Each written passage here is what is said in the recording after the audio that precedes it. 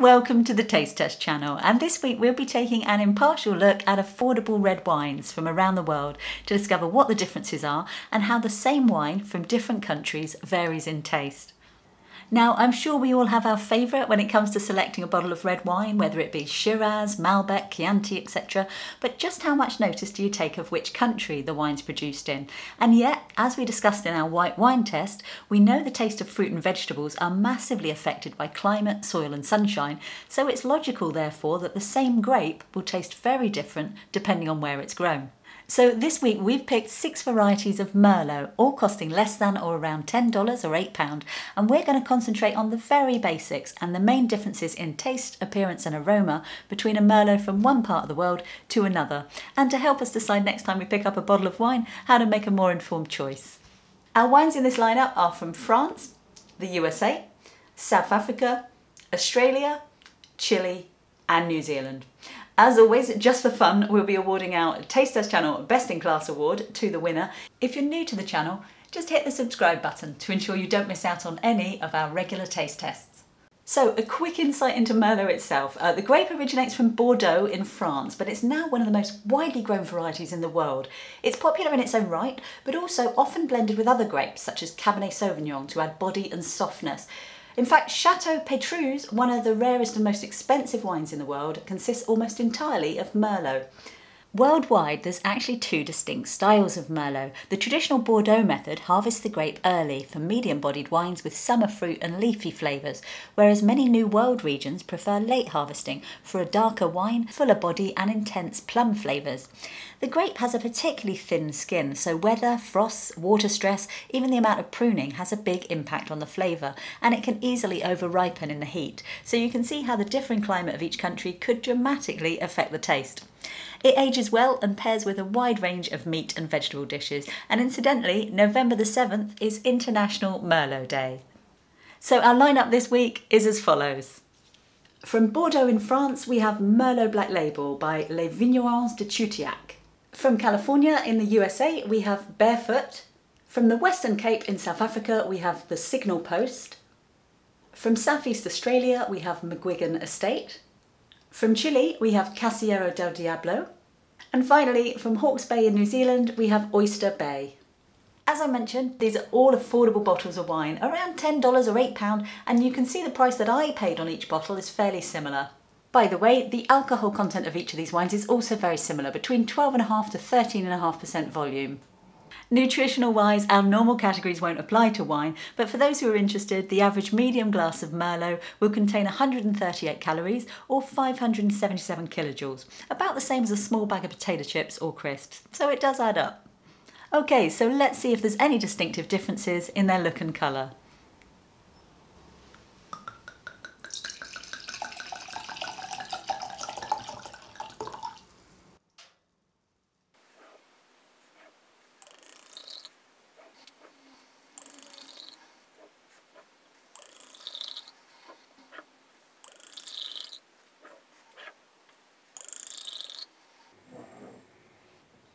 So as you can see, they all look very similar, but after studying them carefully, you can just detect that the wines from South Africa, from Australia and from Chile look very slightly lighter than the others, with the wines from France, from the US and from New Zealand looking slightly darker and more plummy, but it is very subtle.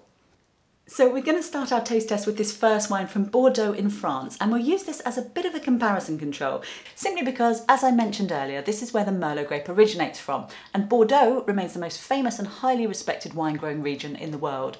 So this is Bordeaux Black Label Merlot, produced by Les Vignerons de Chutiac, which is actually a cooperative wine producer of over 450 certified wine growers. The wine's been made with traditional methods and a partial oak influence, and it's described as a classic Bordeaux at an exceptional price, so I'm really curious to see how it tastes.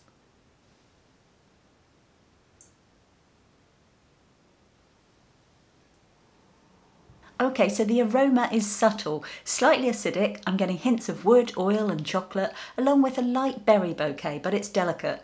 The flavours are pleasant and well-rounded, no one particular flavour stands out. It's got a high acidity that you could say is slightly vinegary, but only very slight and not unpleasant. It's medium-bodied with a softer, creamier finish than its start, and a hint of oaky leather in the aftertaste. It's very nice. Next up, from the USA, we have Barefoot Merlot from California. So Merlot had a surge in popularity in the US in the 90s after a 60 Minutes TV report on the health benefits of red wine. Ironically, media then had an equally damaging effect on sales a decade later when the wine-obsessed lead character in the film Sideways famously said, "If anyone orders Merlot, I'm leaving." Apparently it largely stemmed from his ex-wife's preference for the wine, so don't let that put you off. Barefoot brand themselves started in a garage in California in 1965 and now profess to be the most awarded wine brand in the world. They claim this Merlot is one of their very finest, so it will be really interesting to see how it compares.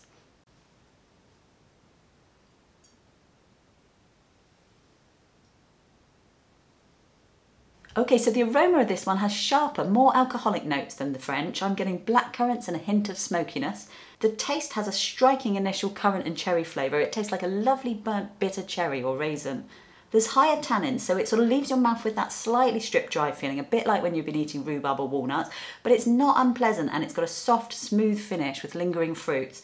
In summary, I'd say it's a really enjoyable, I would say medium-bodied wine. It would be perfect with a heavy roast or venison or sat by the fire in the evening. Very nice indeed. Next up, from the Western Cape of South Africa, we have the Signal Post Merlot. So South Africa is well known for its quality Merlot, with the vineyards of the Western Cape and the warmth of the southern climate being associated with producing soft and fruity versions of the wine. The Signal Post and its strapline The Scenic Route is inspired by the iconic Blue Train which travels through the scenic heart of South Africa, and they suggest that the appreciation of their wine should be considered an experiential journey. So let's give it a try.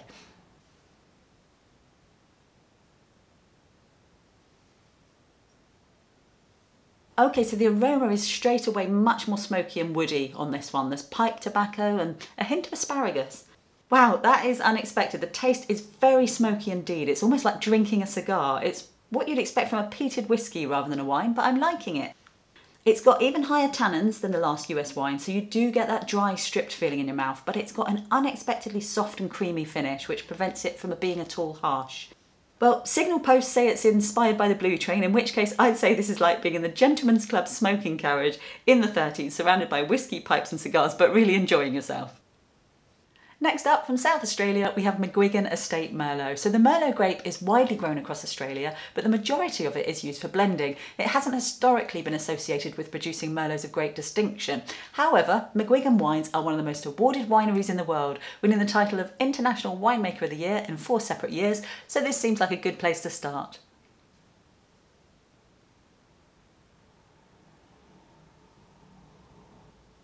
Okay, so the aroma on this is much less alcoholic than the others. It's subtle with sort of raspberries or strawberries, more like a fruit juice than a wine. There's a light fruity hit to the taste at the start, but then it's quickly overshadowed by vinegariness and it is lacking that classic Merlot smoothness to balance it out. It's quite light-bodied, somewhat watery, but it's coupled with high tannins that strip the mouth, so I must say I'm not liking it. In summary, I have to say I wouldn't choose this one. I certainly wouldn't classify it as rough, but it's just not to my taste. If I was served a glass, I wouldn't finish it. Next, we have Casillero del Diablo Merlot from Chile, made by Concha y Toro Winery. Chile's had a strong reputation for creating good, affordable Merlots since its surge in popularity in the 90s, and due to their lower cost of labour, the price is often cheaper than equivalent wine from other countries. Most Chilean wine comes from the Central Valley region, where due to its vast size, a range of different climates and soil types can be found, enabling a whole host of different grape varieties to thrive. The name Casillero del Diablo, by the way, literally means the devil's cellar, which stems from a rumour created by the founder of the winery to ward off thieves who were stealing wine from his cellar by pretending that the devil lived there. Diablo wines are now the most widely recognised Chilean wine brand, receiving multiple international awards, so let's see how this one compares.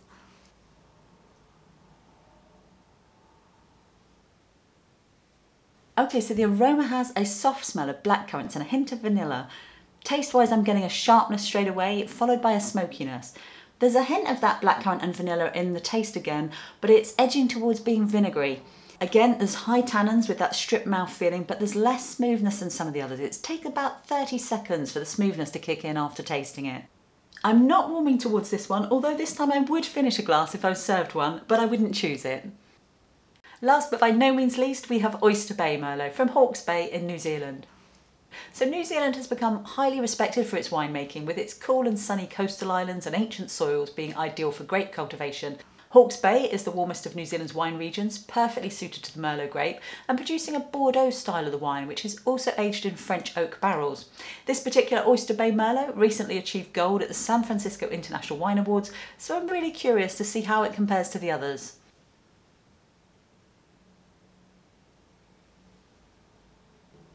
Okay, so the aroma is very different to the others. I'm getting toffee apples and a hint of fireworks smoke. The flavours of blackcurrant along with a slight smokiness. It's a similar palate actually to the last Chilean wine with that lasting vinegariness, which is not my personal preference, but it's definitely smoother and softer than the last two wines, which makes it more drinkable. It's a touch sweeter than the others and medium bodied, but with a plainer finish. So just to summarise then, once again, I've been really surprised at just how much variation there is based on where these wines originate. Merlot is inherently a medium-bodied, characteristically smooth wine. So if you're after a well-rounded, classic soft taste, then perhaps try the French Bordeaux or the slightly sweeter Finnish New Zealand wine. For a burnt, sour cherry richness that would go perfectly with a roast or red meats, then opt for the Californian wine. Or for an extraordinarily smoky but curiously enjoyable experience, then seek out the South African wine. So that covers how they all differ in taste, and now that we've tasted them all, as always, just for fun, we award our Taste Test Channel winners and Best in Class award.